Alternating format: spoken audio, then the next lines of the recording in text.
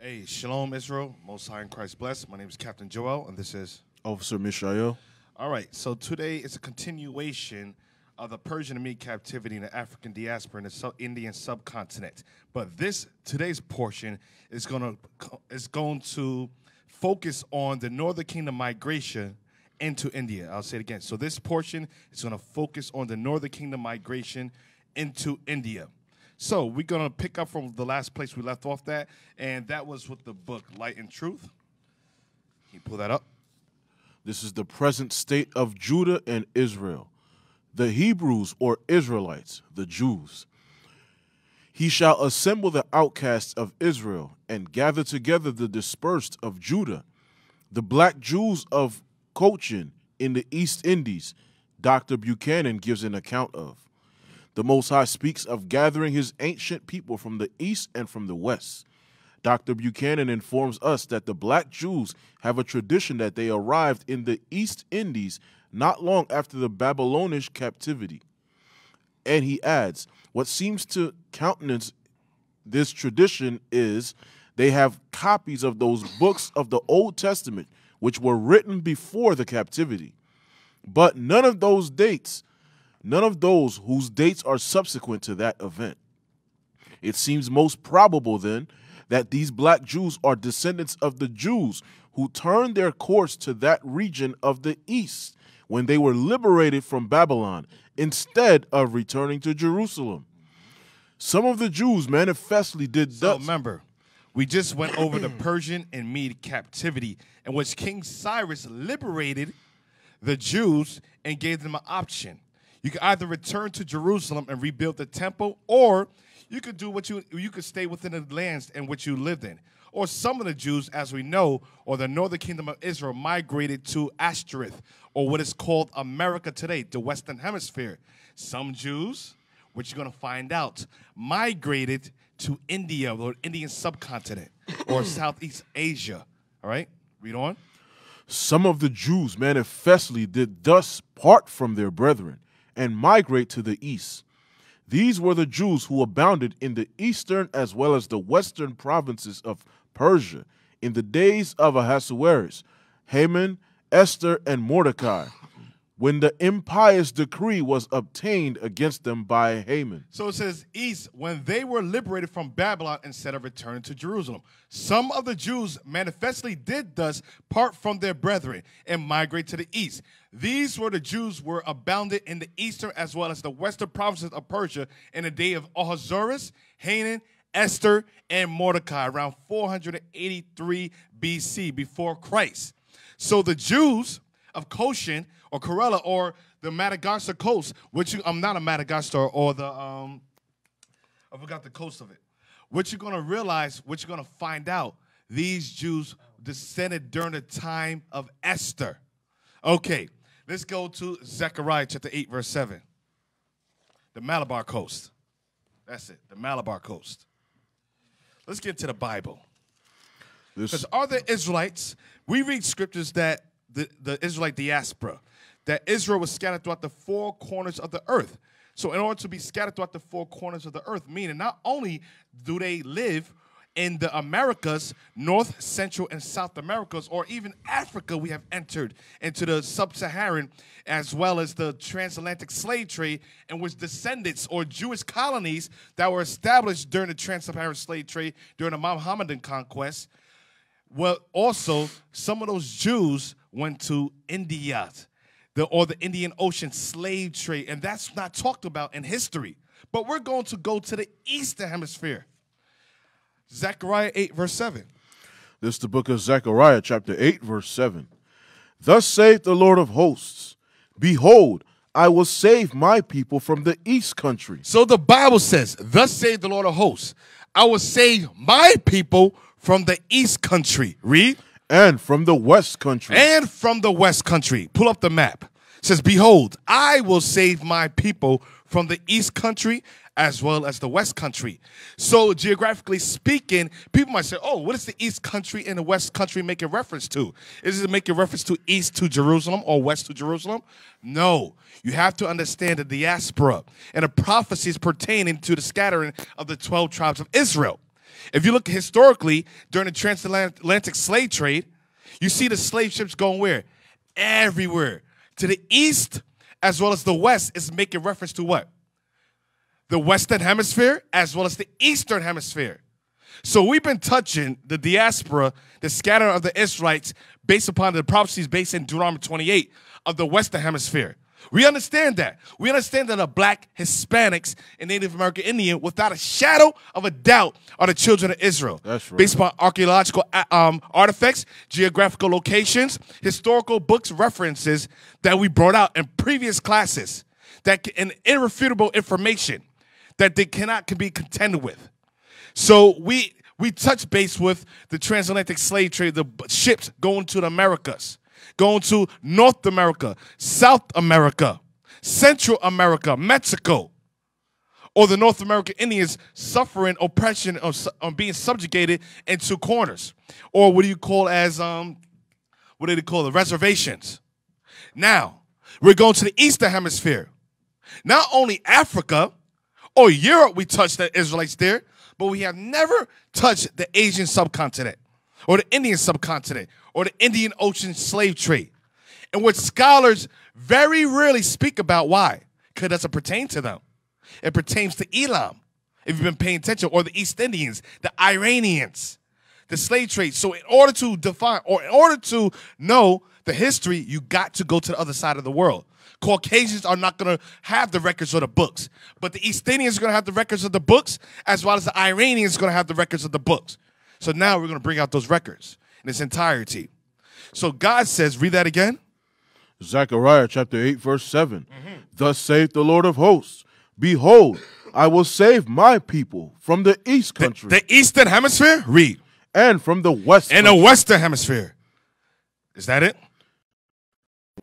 Nope. All right. Now, let's go to the book of Isaiah chapter 11, verse 11.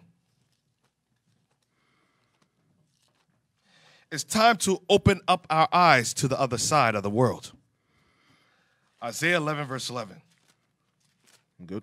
Isaiah chapter 11, verse 11. And it shall come to pass in that day that the Lord shall set his hand again the second time to recover the remnant of his people, which shall be left from Assyria. So it's going to come to pass. That guy, now Isaiah is prophetically speaking about the Israelites that were left behind. The Israelites that did not partake in the African diaspora or the Biafra, going to the Western Hemisphere, but the Israelites that resided on the Eastern Hemisphere. But it shall come to pass, meaning a future event, a prophetic event is going to occur. Read. That the Lord shall set his hand again the second time to recover the remnant of his people. So there's a remnant of his people on the Eastern Hemisphere. Read. Which shall be left from Assyria. Which shall be left in Assyria, modern day Kurdistan. Read. And from Egypt. And from Egypt, which is in northeast Africa. Read. And from Pathros. And Pathros, Egypt. Read. And from Cush. And Cush, Ethiopia. There's Israelites located in Ethiopia to this day. Read. And from Elam. And from Elam. Elam consisted of India, Iran, Afghanistan, Pakistan, Tajikistan, and in different regions within the Indus region valley. And from Elam.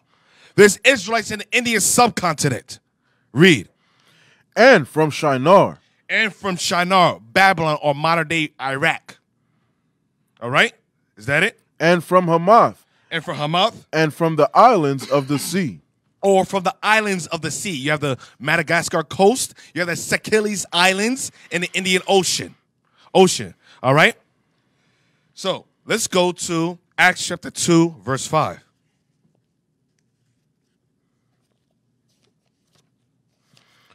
This is the book of Acts. Chapter 2, verse 5. Make sure you pay attention, you take notes.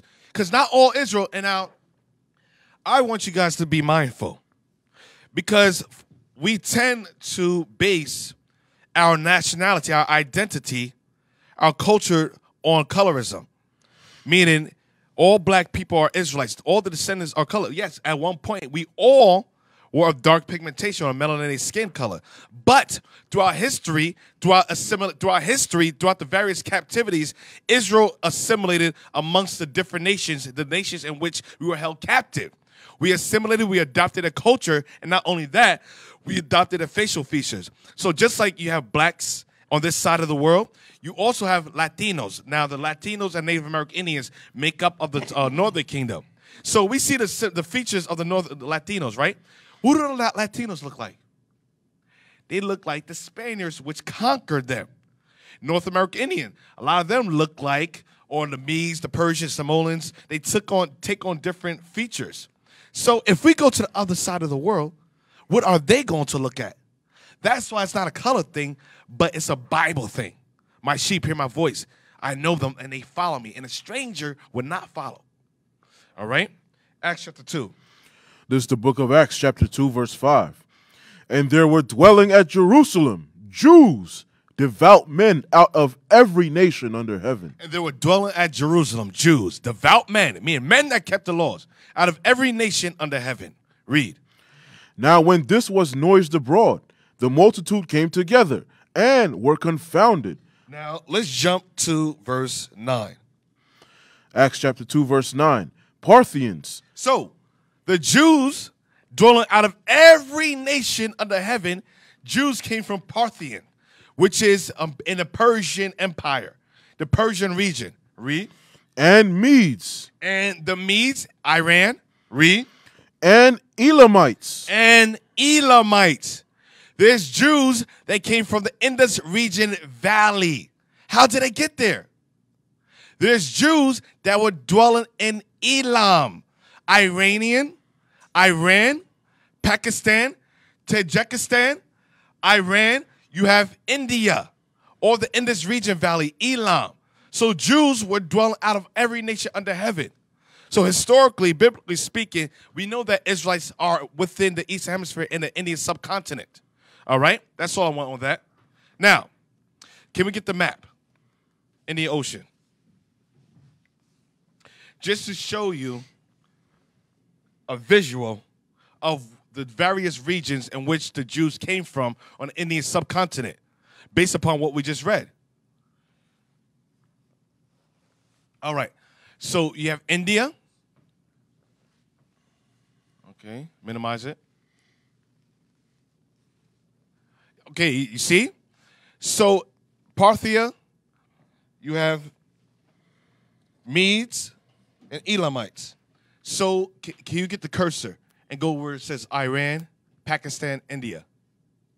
So from Iran, now move over, go to Pakistan, and go to India. So Jews inhabited that whole region, or the Indus region valley, or the Indian subcontinent. All right? Now, let's go to the book. Let's go to the downtrodden of India. Page 62. So, now, historically speaking, a lot of people living on the Indian subcontinent, or they will say that two specific races inhabit both North Indian as well as South India. You have, in which the vast majority of people within the Indian subcontinent say they descend from either one of these two races. You have one group which is called the Aryan race, and another group called the Dravidian race. So either if you live in North India, the vast majority of the Indians living there, or even in America, you see the Indians live in America, those Indians are descendants from North India, or they'll claim descent from the Aryan race. Or you have in South India, the vast majority living in the southern part of the Indian region say they are descent from the Dravidian race. So by those two races, ethnic groups, divide the Indian subcontinent between North India, which is the Aryans, and South India, which is the Dravidians. All right, can you pull that up? The fourth and largest group that inhabited ancient India was the Dravidian. You see, the fourth and largest group. Now, there's many different groups that inhabited ancient India. not only the Dravidians, but the vast majority of people that inhabit India consist of the Dravidian race as well as the Aryan race. So we're just dealing with these two ethnic groups. Read it again. The fourth and largest group that inhabited ancient India was the Dravidian. Go on. Most scholars agree that the Dravidians came into India from the eastern Mediterranean in the 3rd millennium BC. By 1400 BC, the Dravidian civilization in India extended across the entire land. So the Dravidians now, prior to the Aryans, now we're going to get to the Aryans next. So that's what, and you're saying the Aryans, that sounds familiar. The Aryan race, in which white people call themselves under the regime of Hitler, they call themselves Aryans, mean the pure ones. No. Let me tell you something about Esau. Esau takes and devours, and they take hold of titles that has nothing to do with them. The Aryan people was of the Indo-Iranian race that has nothing to do with Caucasians. They just adopted the term Aryan to mean the pure ones or the noble ones of the upper class or upper caste system. And that's why Hitler and the Germanic race, adopted the Aryan terminology. All right? So the Dravidians, when they migrated into the Indian subcontinent, they extended across the entire land. So they occupied both North India as well as South India. All right? Now, jump down. To Aryan. The Indo-Aryans in the 2nd millennium BC migrated from their homeland of Aranvej, the present Russian Turkestan, via Afghanistan into India. So it's the Indo-Aryans in the 2nd millennium BC migrated from their homeland in Aranvej, the present Russia, Turkestan, via Afghanistan into India. Can we pull up a map? So to show you the location, the geographical location in which the Indo-Aryans migrated. So they migrated afterward. All right. So this whole area which is highlighted, correct? Yes, sir. So that's the Aranvej or modern-day Russia, or even what's that? So that's the location, Aranvej, in which they migrated to. Right next to Iran, Armenia, or the Caucasus Mountain, Russia. Around that whole region, that's where they came from. All right? The Indo-Aryans in the 2nd millennium BC migrated from their homeland of Aranvej, the present Russian Turkestan, via Afghanistan into India. Thus the Aryans moved eastwards, fighting the indigenous Dravidians, whom they exterminated or enslaved. I want you to keep that in mind. I want you to keep in mind the Aryan race, which they migrated from Aranvej into India. Remember, the Dravidians inhabited all the entire Indian subcontinent. So you have the Aryans migrated, and they went to war. They won the war. They exterminated a good portion of them, and enslaved the Dravidians. I'll say it again. They enslaved the Dravidians. Keep that in mind. All right? It's going to play a key point. Now, let's go to the next book. Yeah, I thought there was more. Yeah, okay, read on. They overran the open country, stormed the fortified towns of the Indus Valley, and slowly migrated eastwards, conquering the whole of northern India. Wait, in this valley, and slowly migrated eastwards, conquering the whole of northern India. Read. Around 1400 to 1000 BC. Around 1400 to 1000 BC. Now let's go down. Go down to La Pointe. Yep.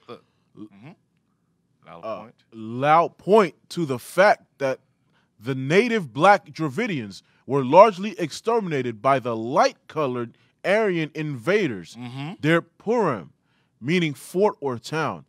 Civilization was destroyed, and those who were not killed were made slaves. Again, those who were not killed amongst the Dravidians were made slaves. So you have the Aryans inhabited North India. They conquered the Dravidians, enslaved them, and inhabited North India. And the Dravidians migrated or went down to South India or the southern part of India. Keep that in mind.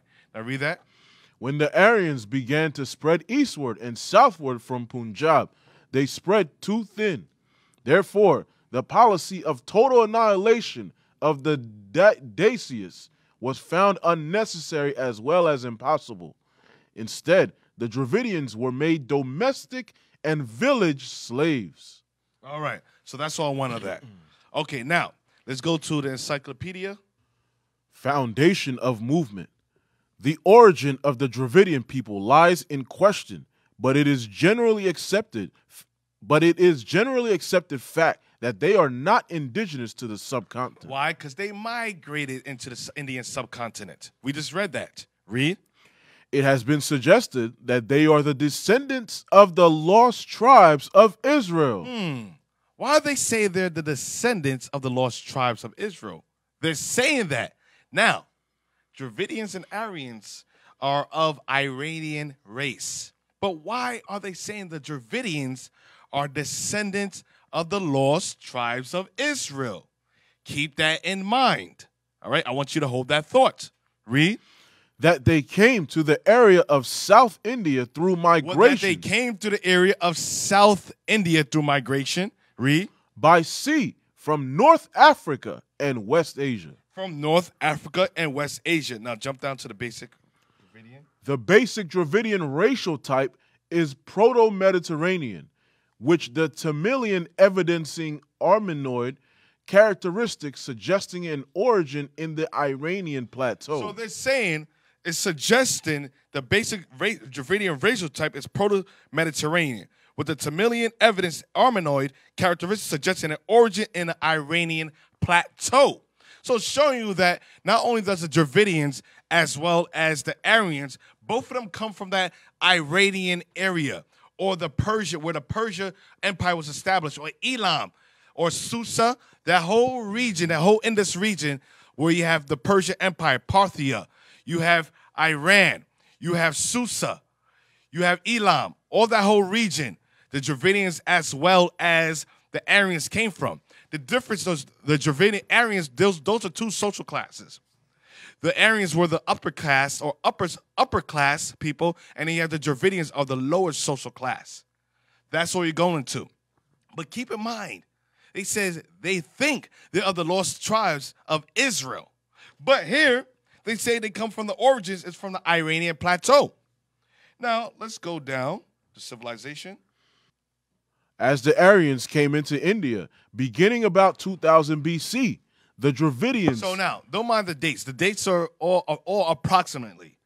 It's all approximates because they can't really pinpoint exactly. Read. The Dravidians moved south, mixing with the dark Proto-Australoid. So there's other racial groups. That's why it says 4 categorization of racial groups in the Indian subcontinent. So the Dravidians moved south, mixing with the dark Proto-Australoid. That's why when you go to India, they had different racial features. All right, go down. Keep reading. The Proto-Australoid peoples, whose evidence of human antiquity in India dates back to about 500,000 years. You see, that's why I said don't mind the dates. Esau throws out random dates as if it's people was around recording in the year 500,000 BC. Right.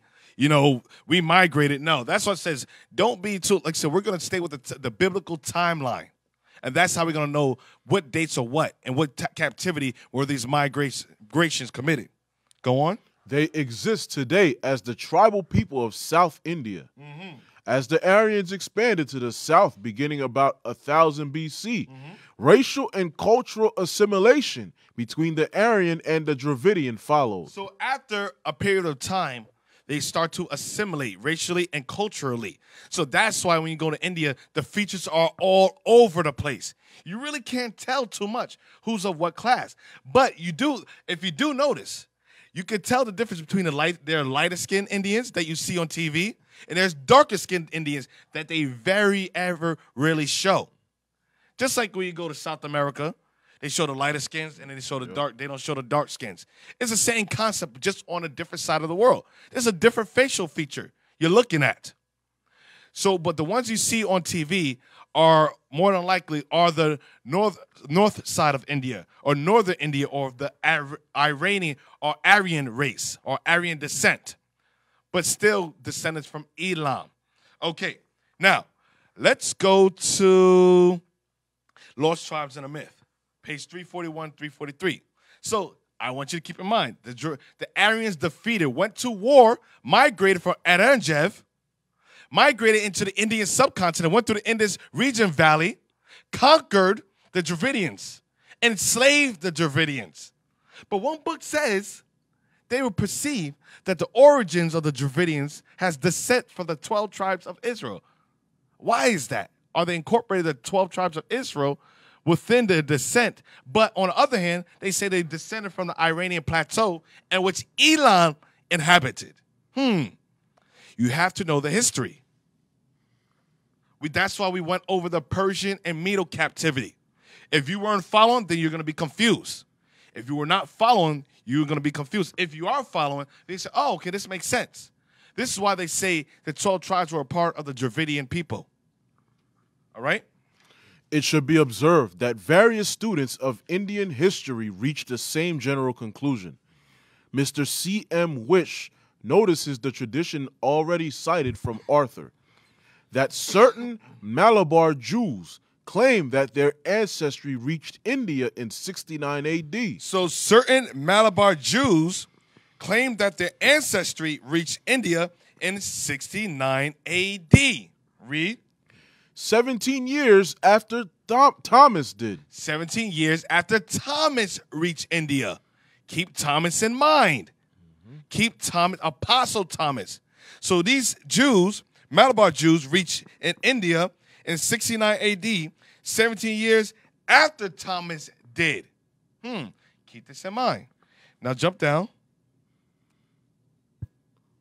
One tradition among Cochin Jews is that 10,000 Jews came to India after the destruction of Jerusalem by Titus. So, it says one tradition among Cochin Jews.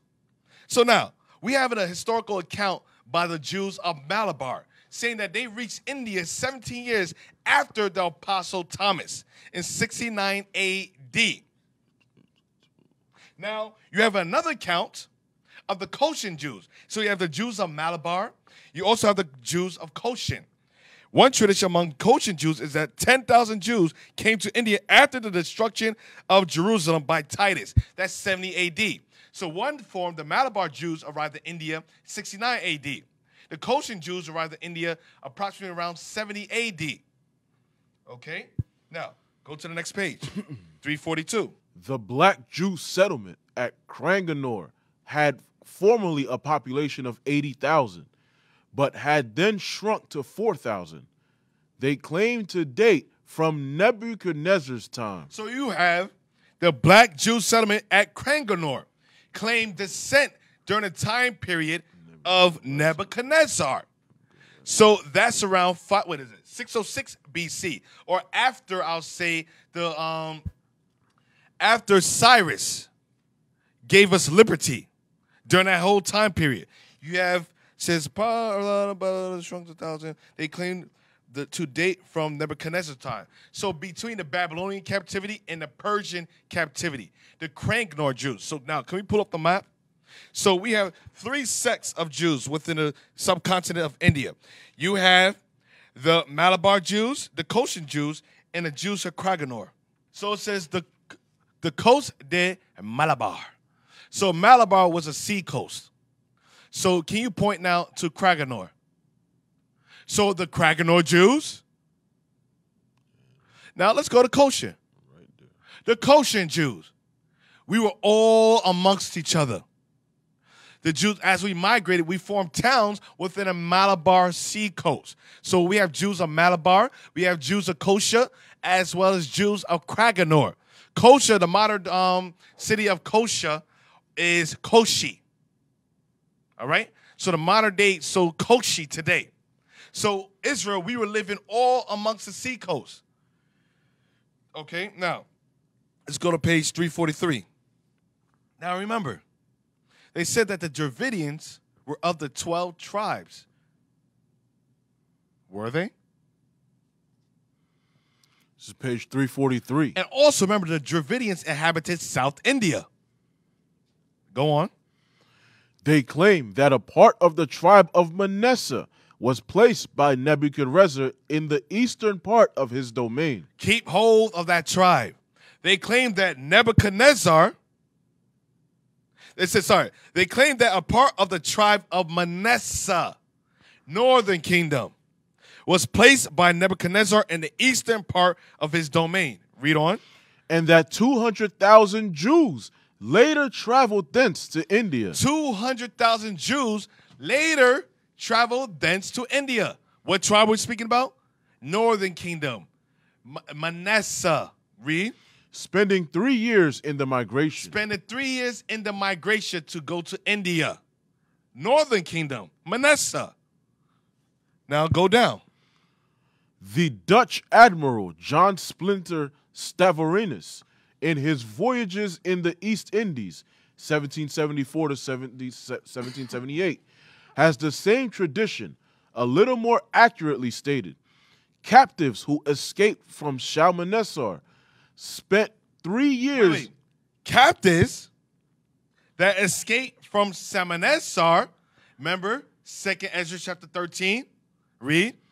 During the Assyrian captivity, read. Spent 3 years in reaching India. So these captives, during the time period of the Assyrian captivity, around 702 or 700 AD, right? 722. 722 AD, BC. BC, yes. Says captives who escaped from Shalmaneser spent 3 years in reaching India. Read. Which again means that some Sargonid colonists in the cities of the Medes came with the Persians into India. Mm-hmm.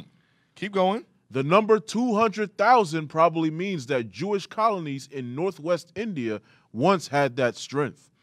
Captain Hamilton has the same story with the notion that Nebuchadnezzar's empire reached to Cape Comorin. Mm-hmm. Thurston finds another... Let me tell you, black people didn't write this. They wrote these books are dated back into the 17 and 1800s. So this is a historical account of their journeys that they documented what the people in which they encountered. And as they encountered, these people told the story of their ancestry. So yeah, listen, this is the story of my ancestors and how we migrated to this portion of India. So these are historical accounts. This is not anything that we just made up. And guess what? This is on the other side of the world. Go on.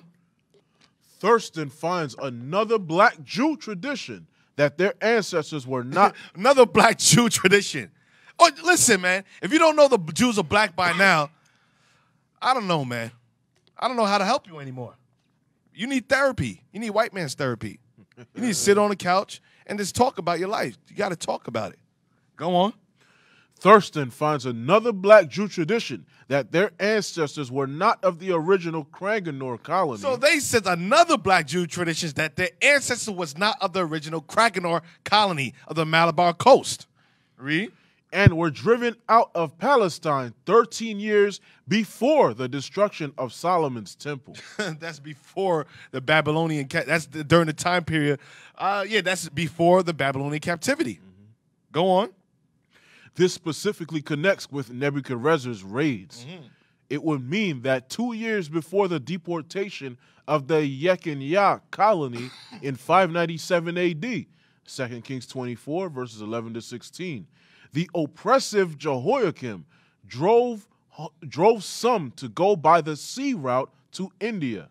Biblical accounts of our father, the oppressive regime of Jehoiakim, driven some Israelites to go to the sea by the sea route to India. Damn. Come on now. Now let's go down.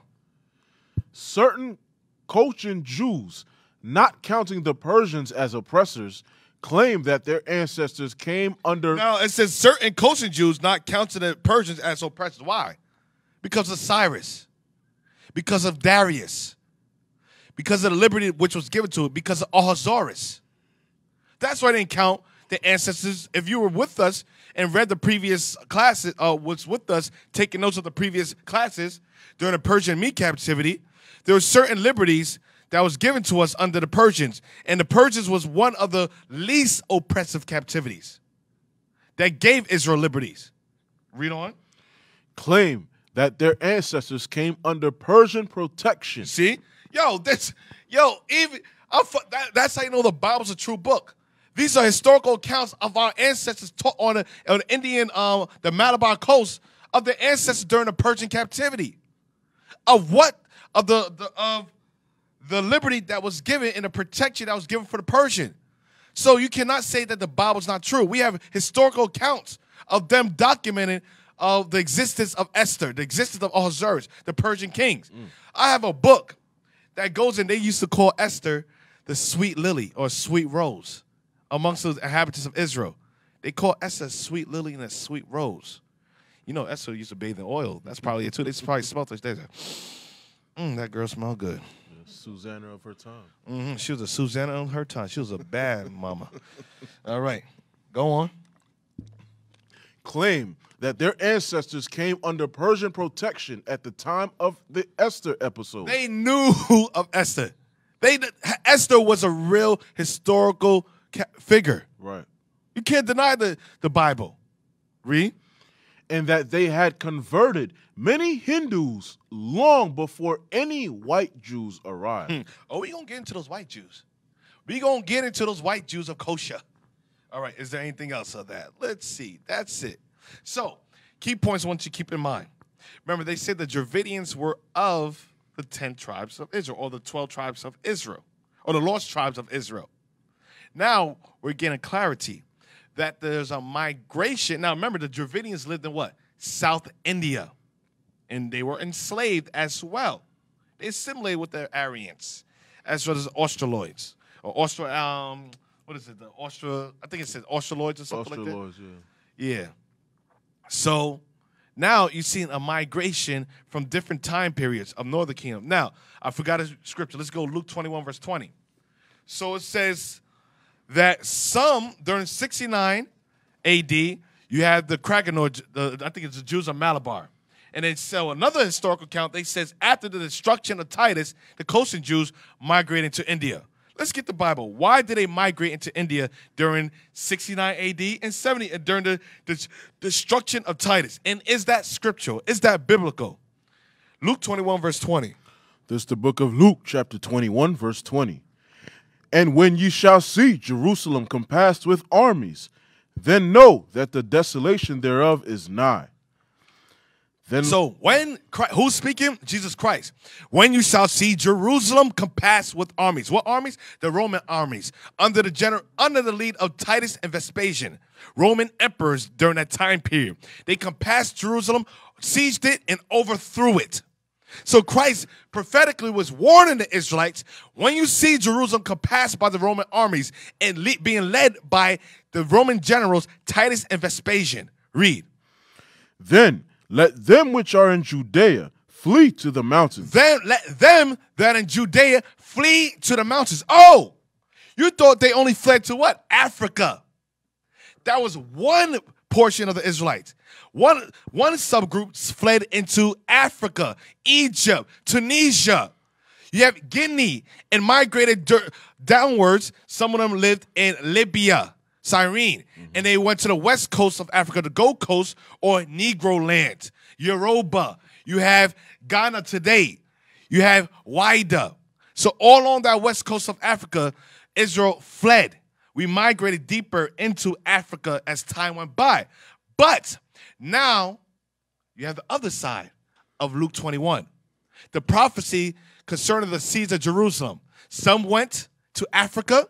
Some went to India during the destruction of the temple. Go on. And let them which are in the midst of it depart out, and let not them that are in the countries enter thereinto. For these be the days of vengeance. Read. That all things which are written may be fulfilled.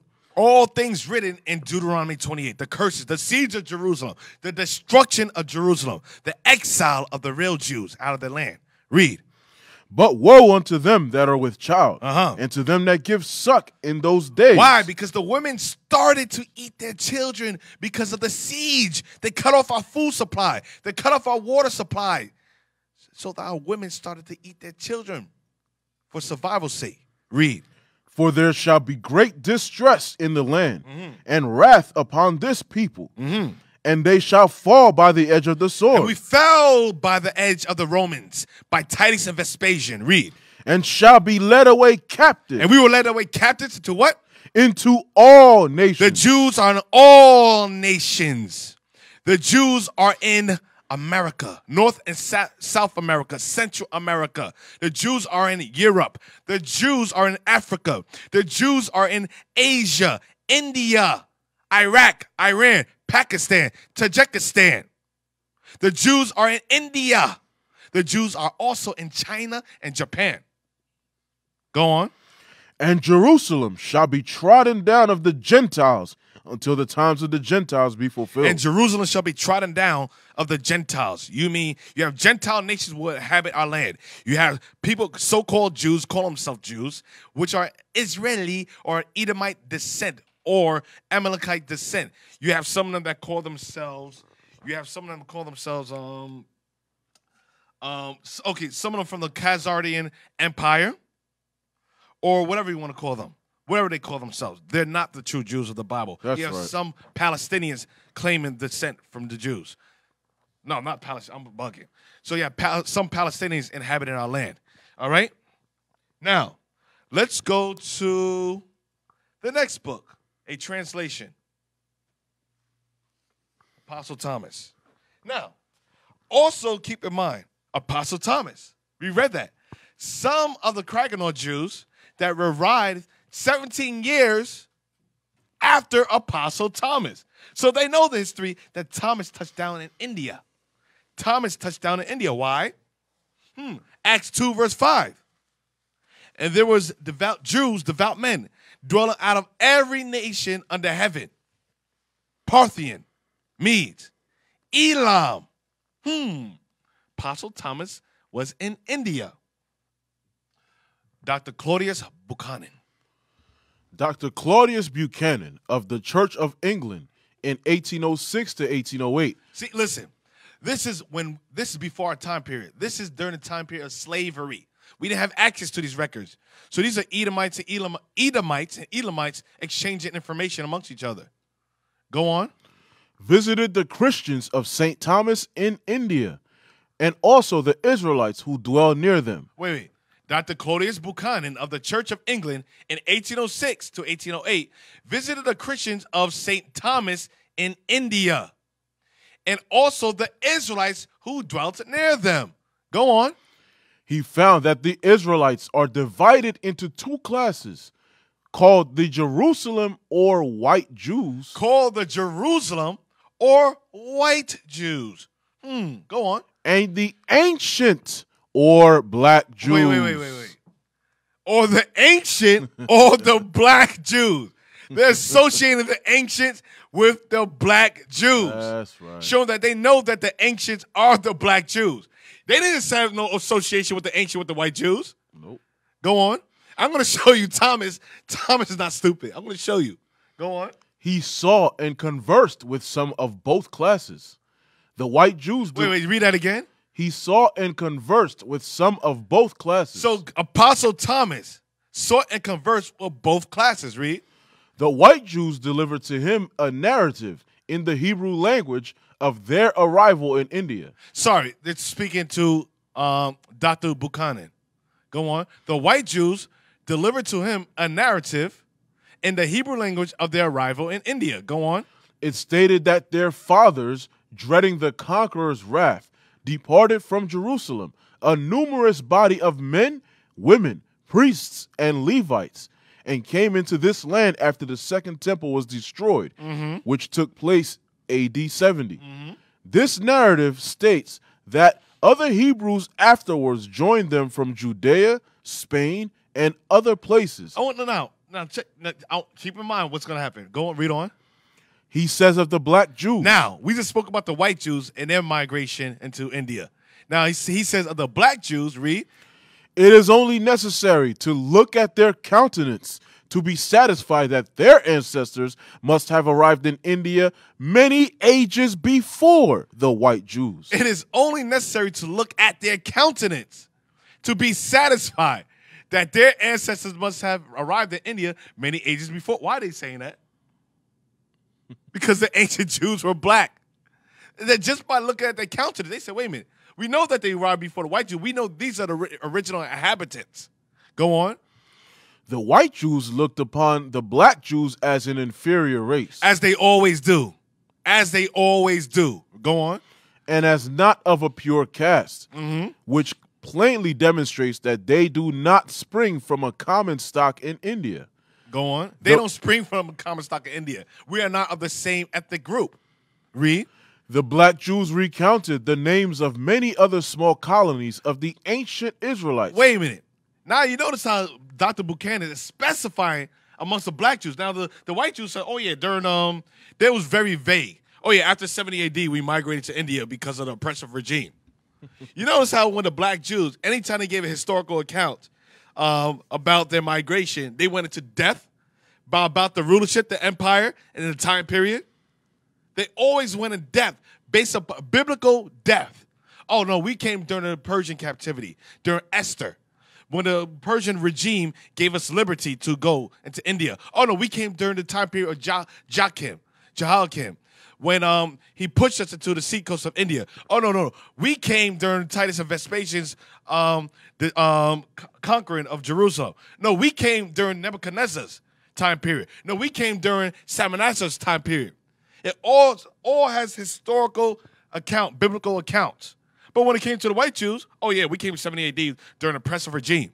Very vague. But of the black Jews, read.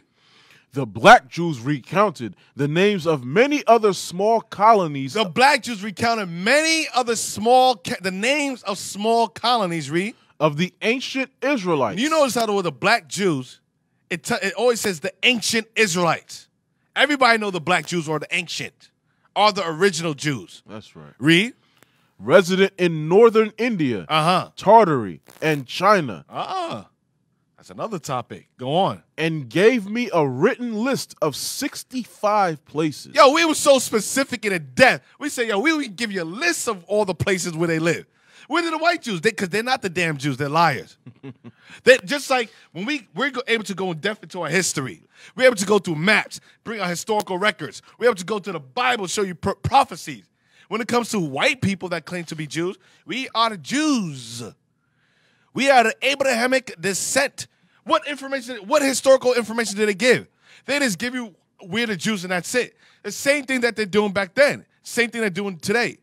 They have no historical records. They have no maps. They just say we are the Jews, and you take it for face value. Go on. I need Yehudi. What you say? I am Yehudi. I conversed with those who had lately visited many of these stations.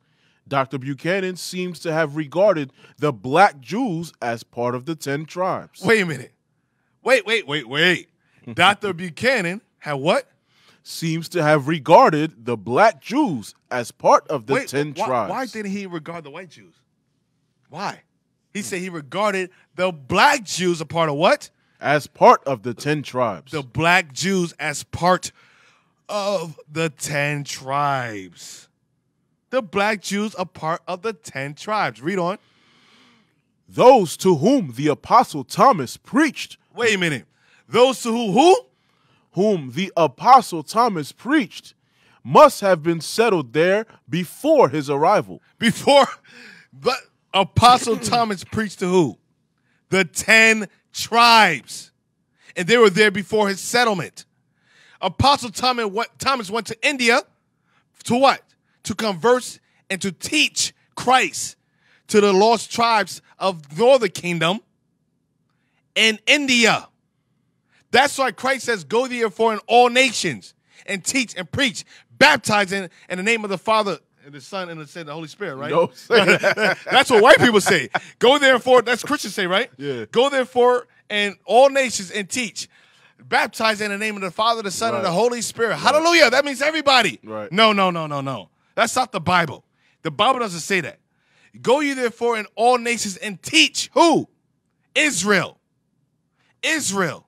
Israel. Why? Because the Israelites of the northern kingdom were scattered in India as well. So Apostle Thomas taught the black Jews of the 10 tribes of Israel. Go on. Those to whom the Apostle Thomas preached must have been settled there before his arrival, which probably was many years before the destruction of Jerusalem, AD 70, and the arrival of the white Jews. Before the arrival of the white Jews. Read on. So that there is a strong probability that those to whom he preached were a migratory part of the 10 tribes. Wait, so do you notice Thomas didn't teach the white Jews? They weren't his people. But he taught the black Jews of the 10 tribes. It says, those to whom the Apostle Thomas preached must have been settled there before his arrival, which probably was many years after the destruction of Jerusalem, AD 70, and arrival of the white Jews. Go on. So that there's a strong probability that those to whom he preached were a migratory part of the 10 tribes. Go on. Dr. Buchanan says, I inquired concerning their brethren, the 10 tribes. He inquired concerning their brethren, the 10 tribes. Now, let's go to the next record. The apostle St. Thomas landed on the Malabar coast at Cranganore. Wait a minute. So the apostle Thomas landed where? On the Malabar coast. Wait a minute. Why the Malabar coast did he land specifically? Apostle Thomas knew exactly where to go. Remember the historical counts? The Jews were of the Malabar coast, where they lived, at Cranganore, as well as the Cushan Jews. The apostles, just like during Paul's ministry, he went where? Greece, Ephesus, Asia Minor. And he always went to where the synagogues were set up, wherever the Jews dwelt. So Apostle Thomas didn't just go to any random location. He specifically went to Malabar coast of the Cranganore, or which is Cranganore. Go on. That 7 churches, or more correctly, centers of Christianity. Apostle Thomas set up 7 churches. We'll get into that. Go on. Now go down. All right. Pick up the Malabar Christian. The Malabar Christian tradition of the arrival of St. Thomas in their country is upheld by Colonel Ewell, Cathay and the Way Thither, Volume 1, page 75, note. After quoting the different names Cranganore had borne at different periods, in the apostolic age, it was known as Muziris, he says. Cranganore is the seat of one of the old Malabar principalities and famous in the early traditions of both Jews and Christians on that coast. It was there that, according to the former, the black Jews of the tribe of Manasseh. Wait. Read that again. It was there that, according to the former. It was there that, according to the former, read. The black Jews. The black Jews, read. Of the tribe of Manasseh. Manasseh. What did we read that earlier? We read that in the Lost Tribes of Myths. Let's go back to that.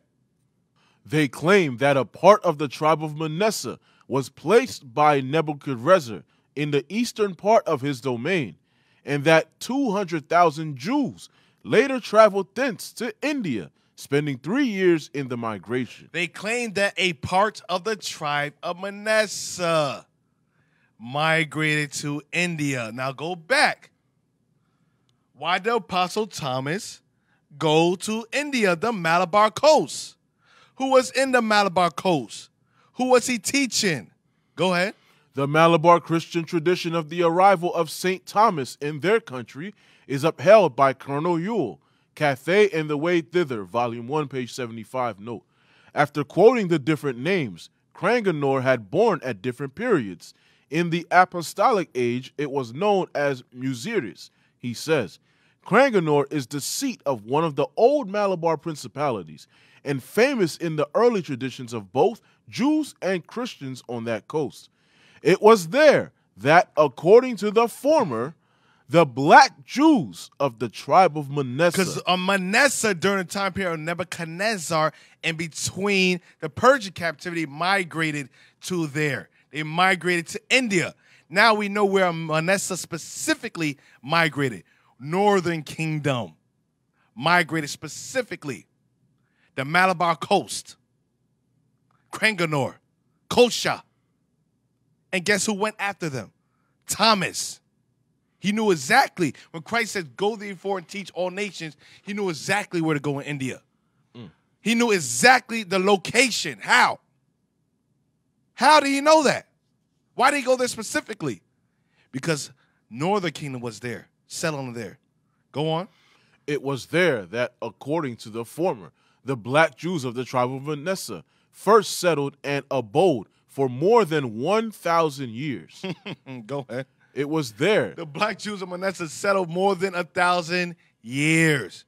During the time of the period of the Syrians, the Babylonians, all throughout captivities, there was a migration into India, different time periods. Jews was constantly migrating during the Indus region valley. Go on. It was there that St. Thomas is said to have first preached on the shores of India. And there also the Mohammedans were first allowed to settle and build a mosque. Now, let's go to next book. We're gonna go through this quickly. Go on. Chapter 13, the Jews and the Phoenicians in Madagascar. The Jews and the Phoenicians and Madagascar. Can we get a map real quick on Madagascar? You probably heard that on the news. The Madagascar president with the COVID, we had a natural COVID remedy. So Madagascar is just off of the coast of Africa within the Indian Ocean.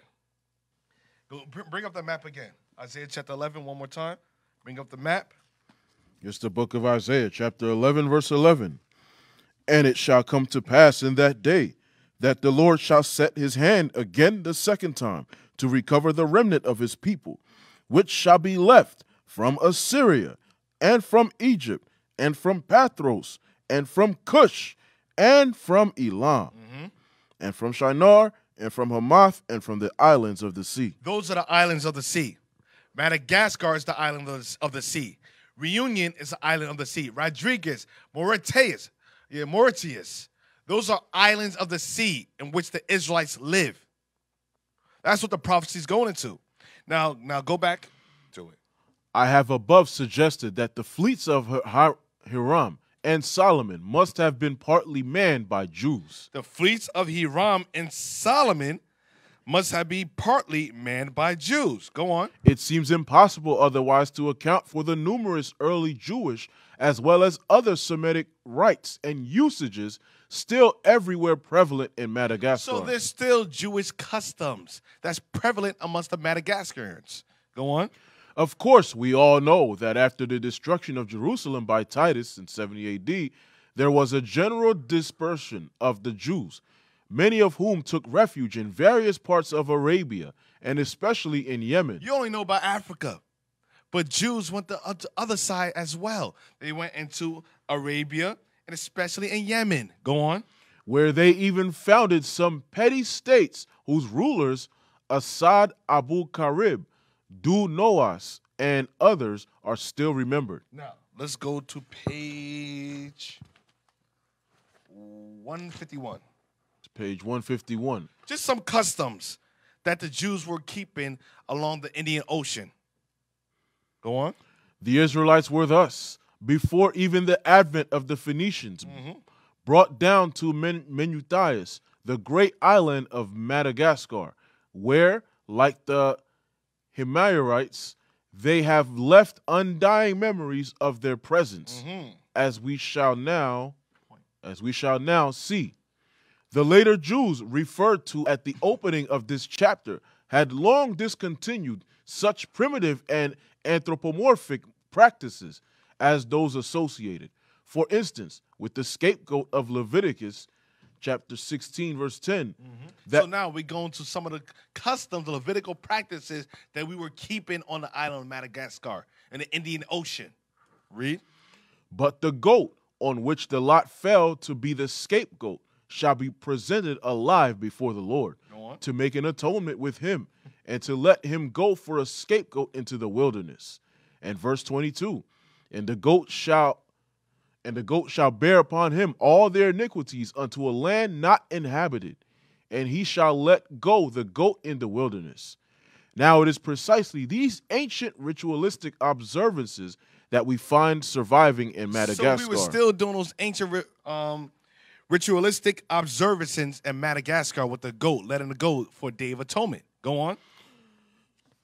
The goat, not being indigenous, is replaced by the ox, and the late James Cameron, to whom I am indebted for several of the following incidents, mentions the case of a man doomed by his destiny. All right, that's it. So that's it. Now go down. This is the same notion. The same notion of vicarious sacrifice, common enough amongst the Hovas of Imarina. Amongst the Hovas of Imarina. I want you to keep that in mind. Hovas. Where do you think Hova comes from? Hovas. Jehovah. That's right. Jehovah. The Hova Jews. Jehovah. Can we get a picture real quick, an introduction of the Hovas, of those that call themselves Hovas? And you see how they take in Amalekite traditions. Yeah. Amalek, this is what Amalek does. Amalek knows that he doesn't really have a hold of our people in the Western Hemisphere because of that fight within us, Judah, because of the prophecies concerning Judah. They know that they couldn't really get Judah to the extent in terms of Christianity got us over in the Western Hemisphere.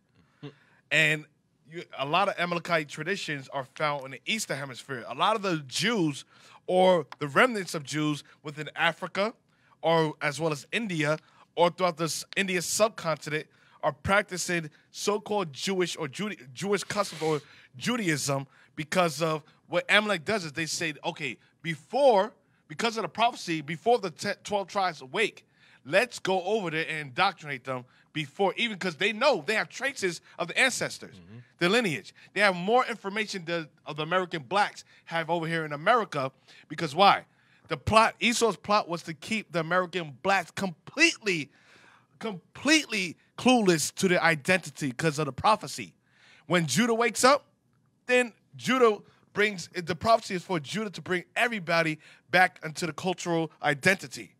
So you have remnants of Israel within different locations that hold on to the Jewish traditions or have recollection of who they were. But what Amalek does, they come in and they indoctrinate them. So, oh yeah, you guys are Jews. Let me teach you my Jewish customs. Right, exactly. That's what they do. And they make it harder for us. But it's not really going to make it too hard because once we come in with the spirit, they're going to say, okay, let me follow you now. The real Jews are here. Now, let's go on. Come on, that don't look like us. Go on. Next, another picture. Yeah.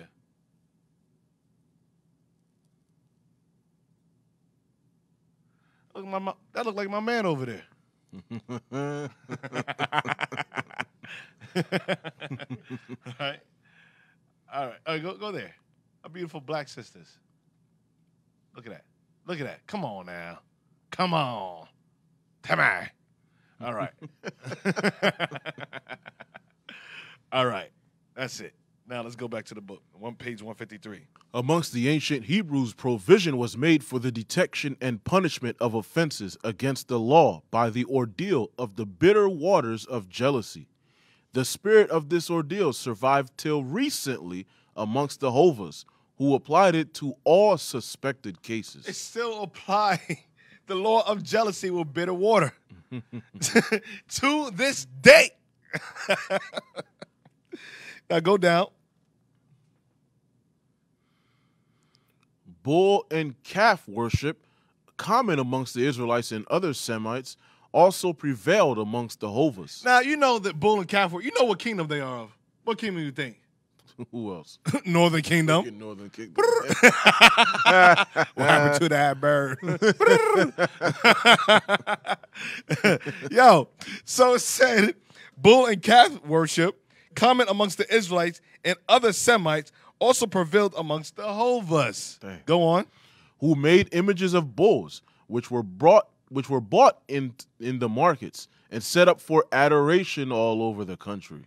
Remember, you know why they kept hold of that tradition? Because when they migrated to Madagascar, guess what happened? Prior to that, the kingdom was split. Jeroboam was worshiping what? What was he worshiping? The calf. Where? In Samaria and in Dan. Calf worship. They migrated during that time period into India and kept the tradition of worshiping the calf. That's what's happening. They kept the same traditions that Jeroboam taught them. These be your gods, O Israel. These be your gods, O Israel. Go to page 154. Among the Jews, the new year was ushered in by the feast of the Passover. Wait. Read that again. Amongst the Jews, what? Among the Jews, the new year... Listen, those of you celebrate New Year's on January 1st, you got it wrong, brother. Bring it out. It says among the Jews, the new year was what? Was ushered in by the feast of the Passover. Was ushered in by the feast of the Passover in the springtime. Go on.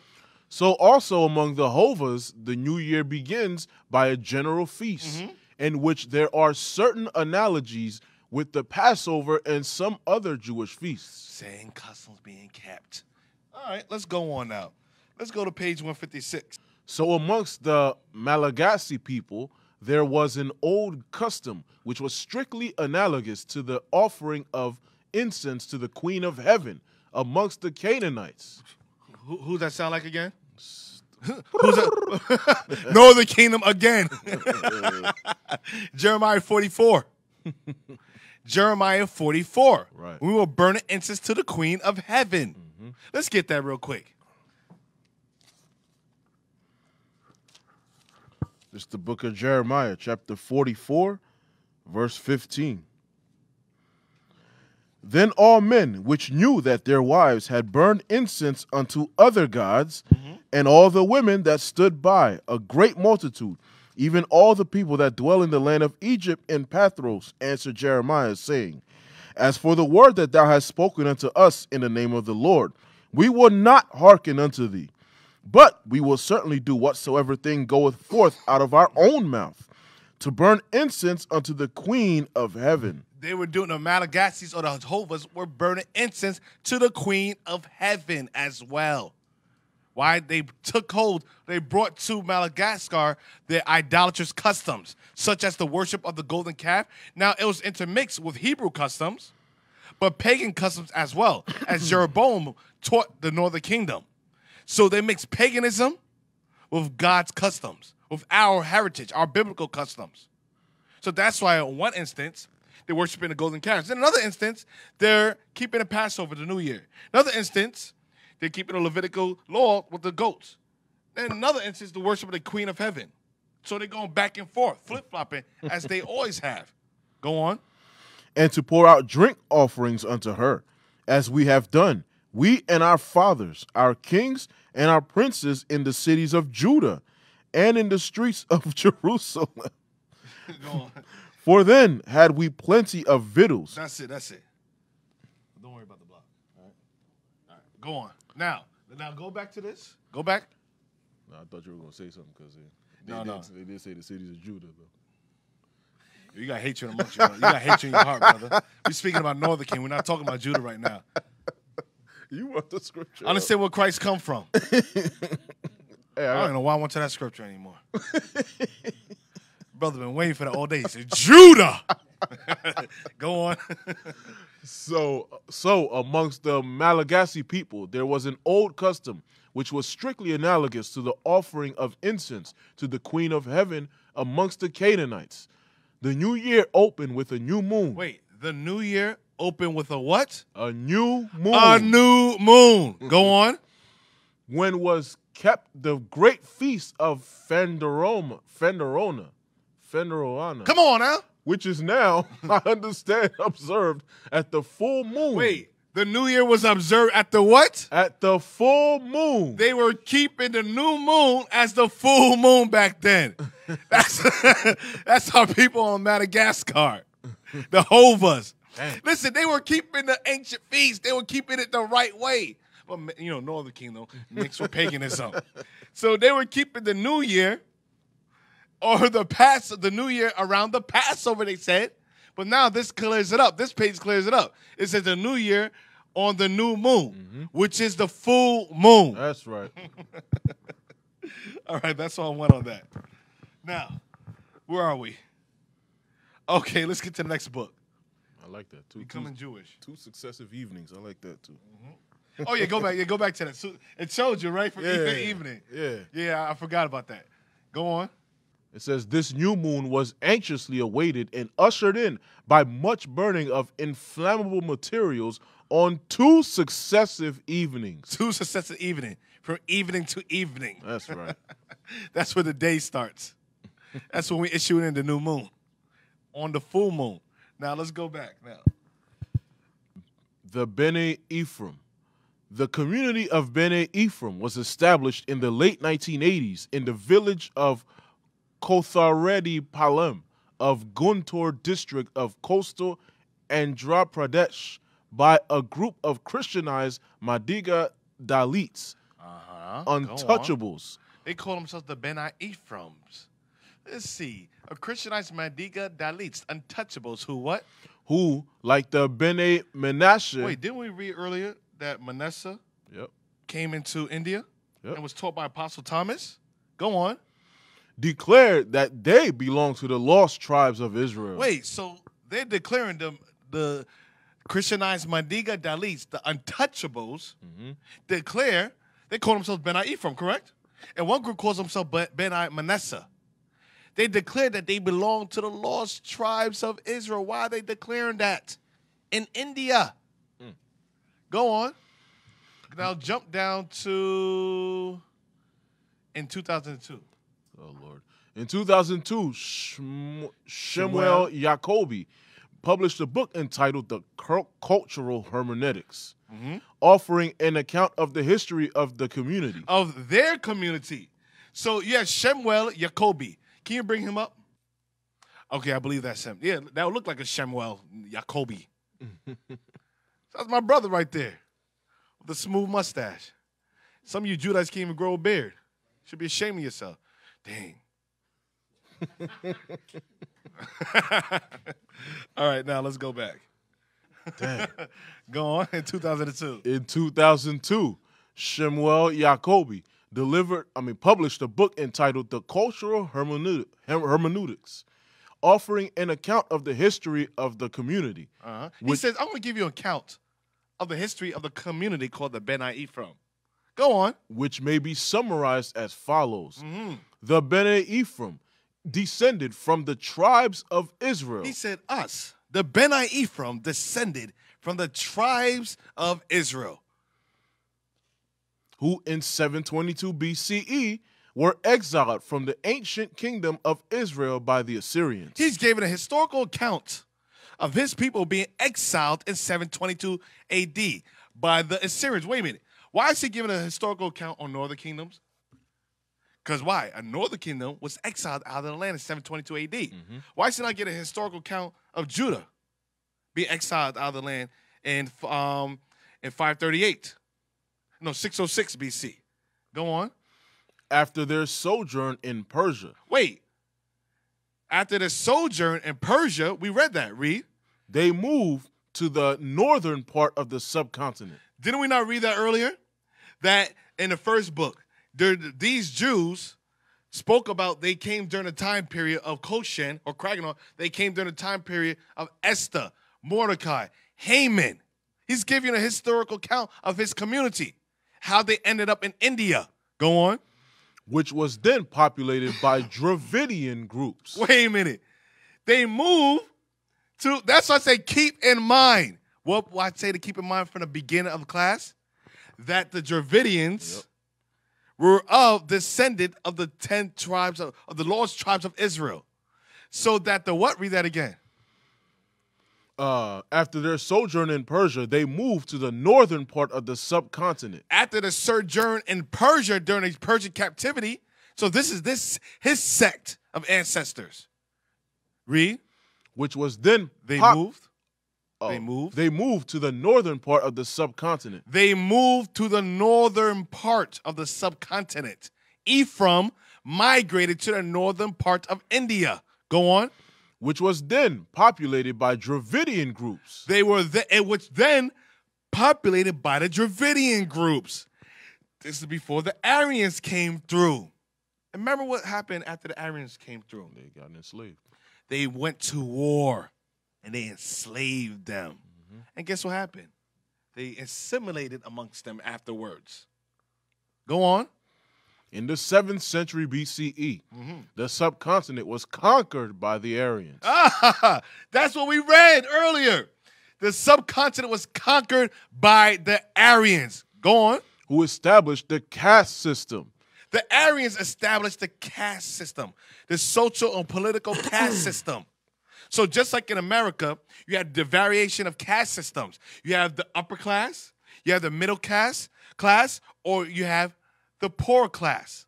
We consist of primarily of the middle class as well as the poor class, but mainly of the poor class. Right. So there's caste system established in each country.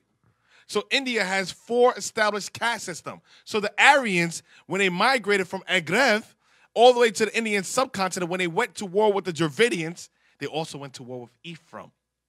And they enslaved them and established a caste system.